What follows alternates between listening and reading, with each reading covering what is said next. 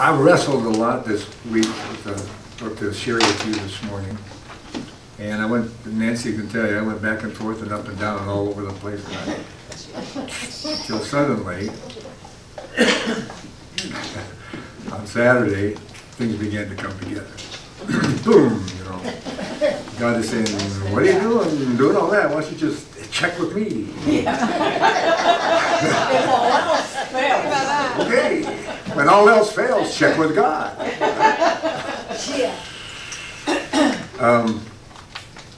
This isn't what sparked it, but I got an offer from Dish TV. Hey.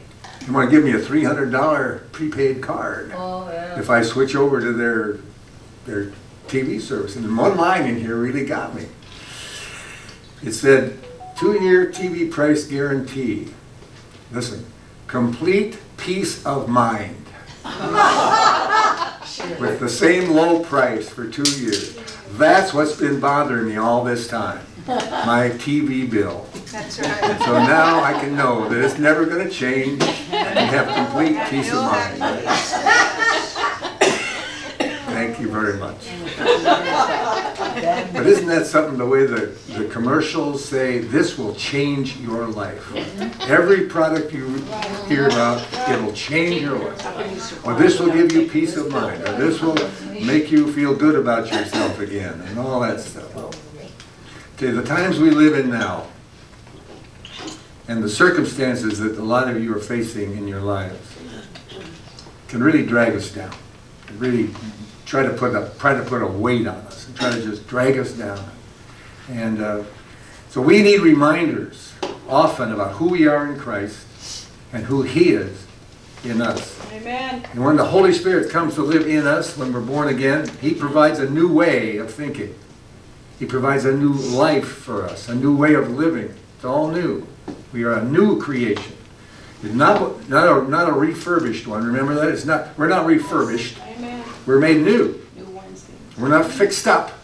We're replaced with a new spirit and a new nature. Galatians 5, verse 22. We talked about the fruit of the Spirit recently. The fruit of the Spirit is love, joy, peace, long-suffering or patience, kindness, goodness, faithfulness, gentleness, self-control. Against such there is no law. And those who are Christ's have crucified the flesh with its passions and desires. And if we live in the Spirit, let us also walk in the Spirit. If we live in the Spirit, let us show it by our lifestyle, by our words, by our attitudes. Let it come out of us. Remember, church, we have the Spirit. We have this. We don't have to ask the Holy Spirit to come. We have Him. And we have the fruit of the Spirit already in us. It's already there. It begins to develop the moment we're born again. The Holy Spirit brings that fruit. And it produces that fruit in our lives. The Bible says we are complete in Christ. That we are lacking nothing. That we have every spiritual blessing in the heavenly places. But the fruit, when it begins, it's not mature. It's like a little hard rock, like an orange is when it starts on the tree. You know, it's a little tiny thing. And it starts out that way in us. It has to be matured. It has to grow. It has to develop to produce all of its potential. We've been studying. This is the same orange I had last week. I tempted to eat it, but I didn't. There's only, how many fruit of the Spirit are there? One. One. There's one fruit of the Spirit. And it has many attributes. It has love, joy, peace, etc. Doesn't matter. Love, we talked about, is the skin of the fruit. It's the thing that holds the entire fruit together. Love is the same as the skin of this orange, holds it all together. And it is the eternal, unconditional, intense love of God that holds the fruit in our lives together and causes it to mature and grow and get larger. Now all the parts in that fruit are connected with each other and they relate to each other. I'm beginning to see that a little more clearly. And when we talked about last week, when we really grasp the fullness of God's love for us, it produces joy. That's the first attribute of the fruit that is mentioned. Love, joy. And joy, of course, we talked about, is our confidence in the presence of God in our lives. The fact that I know He's there, I know He's got me, He's not going to let go, that gives me joy. That gives me that confidence that I need. I know His love will never let me go. And I can't be affected by anything. That love for Him can't be affected by anything I ever do, anything I ever say, or anything that ever happens to me. That love is solid. And that's what holds that together. And then when we experience that joy, something else happens. The next attribute of the fruit of the Spirit is peace. That becomes stronger in our lives the more we recognize His love and the joy that brings, and then it brings peace. In Romans 8:1 it says, there is now no what? Condemnation. No condemnation. No condemnation for those who are in Christ. So that means we have peace with God. He's never going to condemn us. We have salvation, we have acceptance, we have security, we have wholeness, we have significance. We have peace with God. In John 14:27, Jesus said, my peace I give to you. Jesus said, now we can have peace, the peace of God in us. My peace, Jesus said, I give to you. And not only is it from Him, it is a gift from Him. It is His peace. So we have peace with God, we have the peace of God, and we have peace from God. It's His peace. Jew and Gentile, no separation, no favoritism, no racism with God. If we want to talk about peace, when Nancy and I were able to pay off all of our debt, we had financial peace, right? Nothing hanging over our heads except the monthly bills, of course. But no car payments, no house payments, and all that stuff. That's peace. With God, we owe Him nothing. Once we're born again, we owe God anything. He canceled all of our debt. Amen. We're free and clear. When we're secure in our eternal future, I know where I'm going when I die. I know where I'm going. That gives me peace of mind. I'm not worried about it. I'm not concerned about it. I don't know what it's like to die. I don't know what heaven is like in all of its fullness. But I'm not afraid of it anymore. I've got peace. The knowing that God will never leave us, that gives us peace. I can be settled. He's not. I don't have to look around one day and where'd He go? No, He's always there.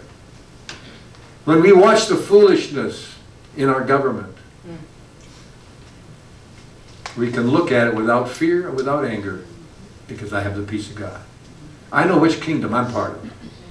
And the kingdom I happen to live in right now is not my eternal kingdom. And I have peace in that kingdom. If economic collapse threatens us, my God shall supply all my need, according to His riches and glory. I can have peace about it. My enemies come against me, I can have peace. He's the one who will defend me. The world, the flesh, and the devil, I have no fear of those things anymore. No fear of those things. I can face injury and sickness and disease without fear. I remember sitting in the hospital when that doctor told me all the terrible things that could happen to me. Yeah. That night I wasn't. You know, I had what you would call fear, but it was fear of the unknown. You know, I didn't know what was going to happen. But my thoughts were of Nancy and of my brother and of my friends and of the church and all the things that were the responsibilities I had. I had to make. I was concerned that I hadn't taken care of all the details, so that when I was gone, things would be real long. So anyway, all those things and so much more come against us in this life, and we can have that peace. We're just settled. The storm is on the surface, the deep below the surface. Old Man River just keeps rolling along. And I'm part of that peaceful flow. The Hebrew word for peace is what? Shalom. Shalom. Shalom. Jesus said this in John 14. He said, I'm leaving with you with a gift. I'm leaving you with a gift, a peace of mind and heart. Peace of mind and heart. My soul, the peace. And the peace I give you isn't like the peace the world gives. And so don't be troubled or afraid, he says to us. So the Bible word shalom means complete, it means wholeness, it means soundness, solid, it means prepared, it means ready, it means full. All kinds of meaning to this biblical word peace. 1 Kings 6:7 says this: the temple, when it was being built, when they were building God's temple in Jerusalem, was built with stone finished at the quarry. You know what that word finished is? Shalom. It's finished at the quarry. As they dug it out of the ground, they looked at the plan for the temple. They knew where this particular stone was going to be, and they finished it to exact dimensions and exact size that it needed to be to fit where it was going. And then it goes on to say, the stone was finished at the quarry so that no hammer or chisel or any iron tool was heard in the temple while it was being built. Wow. Isn't that interesting? Yeah. In other words, they didn't have to, like you see houses being built, they're sawing and they're hammering and they're banging and they're trying to fit this and cutting this to fit and all of that. None of that. They just brought the stone in, boom, it fit right where it was supposed to go. No noise in the temple. There was peace in the temple. There was shalom in the temple because that stone was shalom at the quarry. Isn't that interesting? So in Christ, our life in Christ, God has shaped his plan for our lives. It's already shaped. We don't have to spend a lot of time hammering and chiseling and figuring it out and working on it to make it fit. God has already shaped it. And he says, I'm going to take you and I'm going to place you in the temple of God exactly the way I want you. Hallelujah. Every one of you here, if you're born again, God has shaped you and prepared you. He's given you shalom. He shalomed you so that he will just place you. And you don't have to figure it out. You don't have to worry about it. You don't have to do all this stuff to get ready. God says, I will prepare you and I will set you in place. I think that's really good. Amen. No stress. I tell you what, I wish I could learn that. Like I was doing this week. What am I going to say? What music should we use? God says to me, shalom. If you trust in me, you're ready. Yes, you have to study and prepare like the Bible says, but you know where to go. Isaiah 26 and verse 3 says, you, God, will keep in perfect peace. You know what perfect peace is? Shalom. Shalom, shalom. Shalom, shalom. Perfect peace. All who trust in you will be kept in perfect peace. All whose thoughts are fixed on you. Shalom, shalom. My thoughts are fixed on God, and therefore I have peace. If you get into turmoil and upset and you get fearful and angry or disturbed or whatever it is, what do? Fix your eyes on you fix your heart and your thoughts on God. I do it all the time. I have to do it a lot. I don't let it grab me. I say, okay, I understand. I'm being disturbed. I'm being knocked off balance. Lord, I'm going to fix my heart and my thoughts on you because you are stable. And this is not affecting you. Philippians 4:6. Don't worry about anything. Yeah, right. That's easy for you to say. That's easy for you to say, Paul. Don't worry about anything. Instead, pray about everything. You start worrying, what do? You start praying. Tell God what you need. Thank him for all he's done. Then you will experience God's peace. Whose peace? God. It's his peace. Not my peace. It's his peace. I want his peace. I don't want mine. Amen. I want his peace. And that exceeds anything we can understand. His peace, again, it's his peace, will guard And here's that phrase again, your hearts and minds, your whole soul, your whole being, as you live in Christ Jesus. His peace. Same words used by Jesus that we read in John 14. Hearts and mind. His peace, not our heat, not our peace, not the world's peace. His peace is shalom, shalom. Perfect peace. Shalom can also be translated lacking nothing. Possession of adequate resources. Debt-free. When we get shaken, discouraged, angry, upset about external stuff, we are not shalom. That's right. We are not complete. We need to recognize that. The upsets that come. If they begin to undermine my peace, it's not coming from God. Some people can sit by a quiet stream in the country with the trees blowing in the wind, the birds chirping, the flowers growing, the brook rippling by, and they can be shaken, angry, upset, smoke one cigarette after another, guzzle a six-pack of beer, and complain that they're stressed out, tight, angry, and bored. And then some people can be in the midst of a city with the horns honking, and the traffic going by, and the kids yelling, and the gangs running, and the gunshots going off, and live in shalom, shalom. Perfect peace. So it isn't our surroundings, is it? No. Not our surroundings that give us peace. It's God who gives us peace, no matter what is happening around us. If you've been in the military, you've probably heard this sign. If you can keep your head, while all those around you are losing theirs, you just don't understand the situation. Well, that's wrong, isn't it? Yes. That's not correct. I can understand the situation and be at perfect peace. Amen. While everyone around me going crazy. We got that going on right now in our country, don't we? Everybody around us going crazy. Yes. Their political persuasion doesn't matter. They're all crazy. Yeah. Well, I don't want to cast that judgment, but it sure looks like it, doesn't it? Yeah. They're all it's running wild. Without a vision of God, the people run wild. Perish is the wrong word. When there's no vision of God, people run wild. That's what's happening in our country. That's what's happening in the whole world. They're losing their vision of God. That is the real foundation for all the trouble that we're in right now. Amen.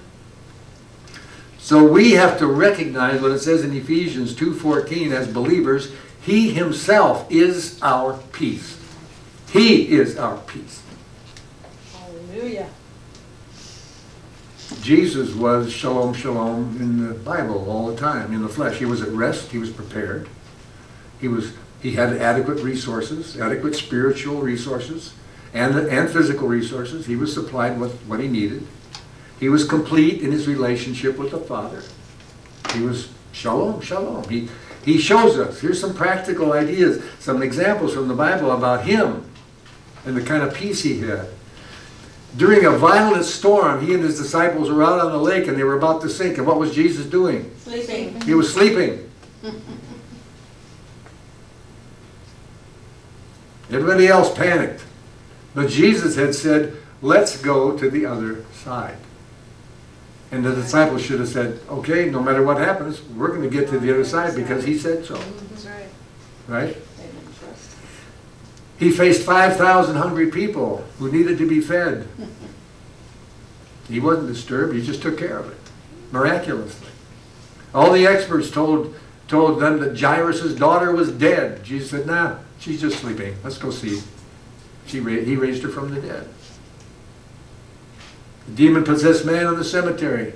He was a wild man. Dangerous. Running around, cutting himself and screaming and yelling. Jesus said, out. Calmly. He brought peace to the man.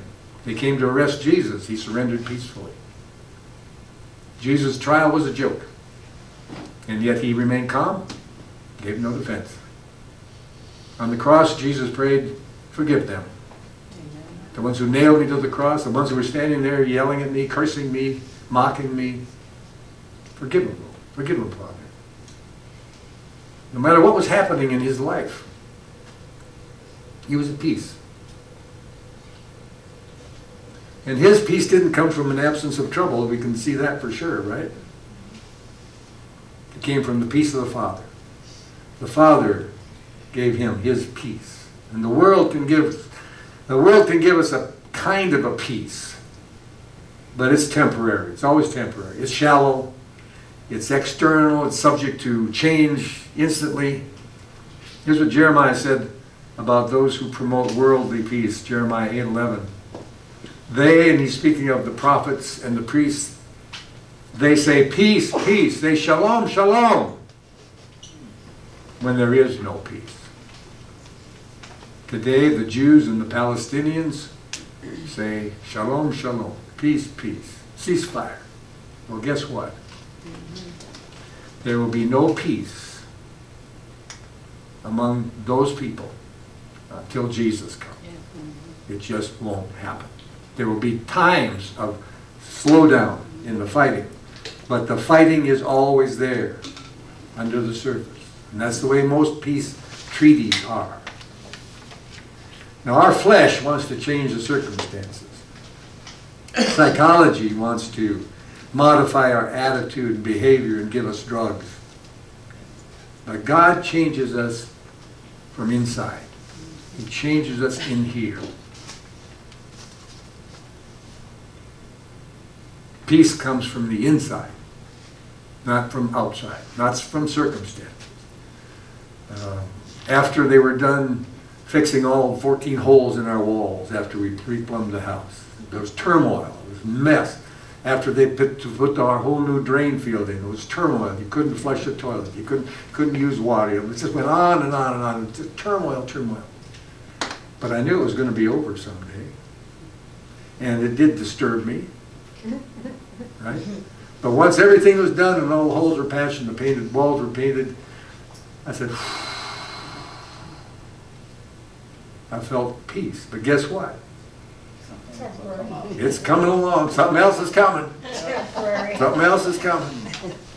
So that's not my source of peace, that the work is done. My source of peace is Him.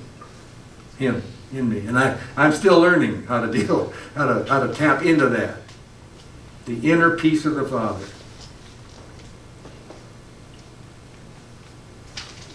Colossians 1, verse 19 says, God in all His fullness was pleased to live in Christ.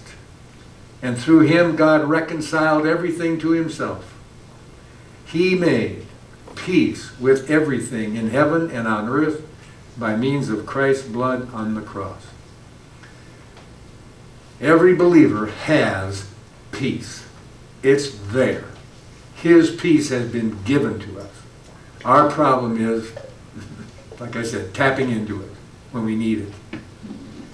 Jesus' 12 disciples traveled with Him for 3 years, didn't they? They were around a miracle worker, great lessons, great doctrinal teaching, great grace message from God. And yet, here's some of the stuff they said. I wonder which one of us is going to be the greatest. Well, that's a waste of valuable oil. When she poured the oil on Jesus. And then they're saying, well, what are we going to get out of this? Right? Or let's call down fire on those guys. They're not part of us. And then they said, that person's casting out demons and he's not one of us. There's a lot of that in the church right now. They're doing that, but they're not as spiritual as we are. Right? And Peter said, I'll go to death with you. And that was a message from the enemy. And then they asked, well, how many times do I have to forgive? How many times? They asked Jesus in the boat, don't you care if we drown in this storm? And then, of course, we can't feed this crowd. How can we ever feed this crowd? So there's always a disturbance among them, even though they saw the miracles that Jesus did. They heard His teaching. But there's always a disturbance among them. They weren't at peace until the day of Pentecost. Yes. When the Holy Spirit came and brought peace. Brought the fruit of the Spirit into their lives. about the presence of the Holy Spirit. So, tranquilizers, mood modifiers won't do it because you can't buy peace. Right. Yoga and meditation, good deeds won't help because peace doesn't come from things we do, it doesn't come from things we feel. Church membership, programs, activities in the church won't help either. Jesus said, this is a gift for those who receive me. This is a gift, your peace. And out of that peace, we do the things that God would have us do. But we do them with a quiet heart. Not with anxiety, not with pressure, not with commands and demands on us. We just do them. Total peace. After Pentecost, when Jesus' followers were filled with the Holy Spirit, they became fearless and bold. They didn't care what happened to them. Over and over. They whipped them and they beat them and said, don't talk about Jesus anymore. And they went out immediately and talked about Jesus. They didn't care. They were just simply at peace in their hearts, knowing they're doing what God called them to do. And they took all of them to the death, to probably some terrible deaths. Every believer today is filled with the same Holy Spirit. It's always at perfect peace. All through the Bible, we're reminded. Isaiah 41:10. Fear not, for I am with you. Amen. Be not dismayed, for I am your God. I will strengthen you. Yes, I will help you. I will uphold you with my righteous right hand. That's a promise fulfilled in Christ. John 16:33, Jesus said, these things I've spoken to you, that in me you may have peace. In the world you will have tribulation. You will have it. Guaranteed. But be of good cheer. I have overcome the world. Lord, the world is coming against me. I'm distressed. I'm pressed down. Jesus says, I have overcome the world. And therefore you have overcome the world. Because I am in you and you are in me. Let's do this together. Let's go through this together. Just hang on. And we connect with that peace by grace through faith. He can't lie. God's not going to lie. God's not going to fail on His promises. Can I share a pet peeve with you?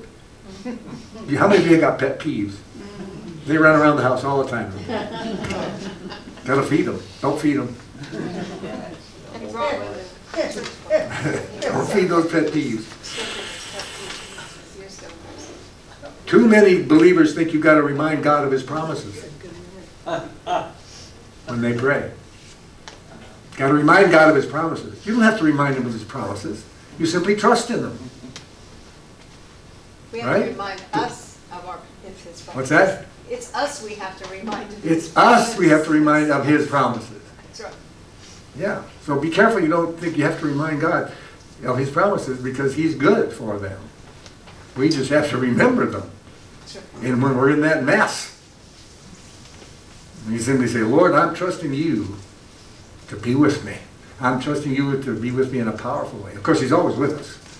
That's another thing we say, Lord, be with Him. No, well, He's always with you. Lord, we need that awareness of your presence. That awareness and trust in that presence with us. So we need to stop focusing on the trouble or on the problem, right? And focus on the problem solver. That's right. We become then peacemakers. We become reconcilers. We reconcile. We're ready to reconcile man with God and man with man. Those at war, whenever there's a war, they always try to threaten or imprison or kill the peacemakers. They don't want peacemakers. They like war. They like war. People are assassinated who try to be peacemakers, like Martin Luther King. He was a peacemaker. They killed him because they didn't want peace. They wanted to maintain. Got to be careful today that we become targets of those who don't want peace. There's a lot of people in our country who don't want peace. They don't want to solve the racial problem. They want to inflame it. Yeah, that's right. That's what's going on. Amen. You got to see it clearly. They don't want to solve our problem. They don't want to solve the border problem. They don't want to solve it. That's why they're ignoring it. I mean, it just goes on and on. It's like, it's crazy. Yep. Craziness. So we need to stay at peace and preach one thing, Christ and Him crucified. That's right. That's it. Amen. That's it. And so, God's peace is eternal, oneness with the Father, the Jesus and the Holy Spirit, the shalom, shalom. The bottom line is contentment. Another word for peace, contentment. We're not jealous, frustrated, or covetous, but we're content with who we are. We're content with what we have. We're content with what God has done and is doing in our life. Prayers become more for others and less for ourselves. Paul said in Philippians 4, he said, I have learned how to be content. He's saying, it didn't come naturally. I had to learn it. How many of you know you got to learn it? We need to learn how to be at peace. We need to learn how to be content. We get to learn it. And we learn it how? Through the trouble we go through. That's how we learn it. Man, I'm talking to me today. So the fruit of the Spirit matures with contentment. It's part of the maturing process. And love encompasses it all. Then it gives us joy. Yes, He's with me. Yes, He is. Then comes that peace that keeps going. Have you ever seen an overwhelmed orange? Have you ever seen a frustrated fig? Have you ever seen a panicky pineapple?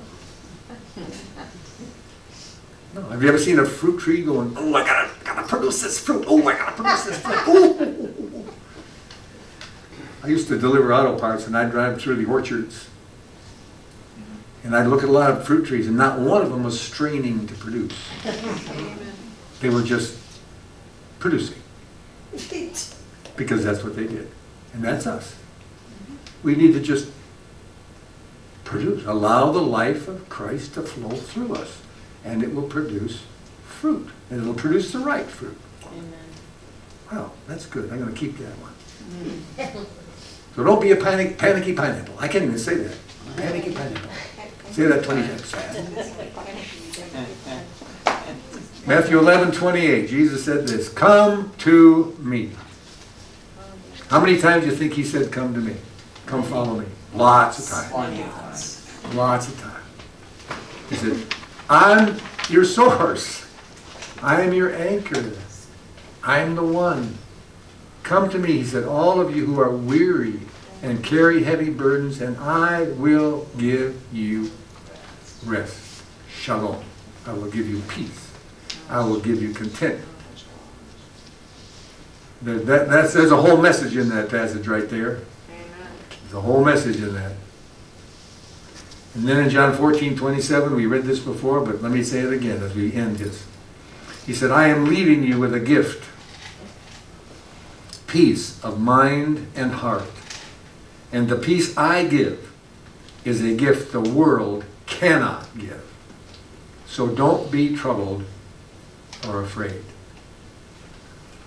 So I hope you'll join with me in really seeking God's presence in me to produce that peaceful life that He wants me to have. It's not going to be a trouble-free life, but it's going to be a life that will be peace in the midst of the storm. That's a great song, isn't it? Peace. He gives me peace in the midst of the storm. Amen. Yeah. Amen.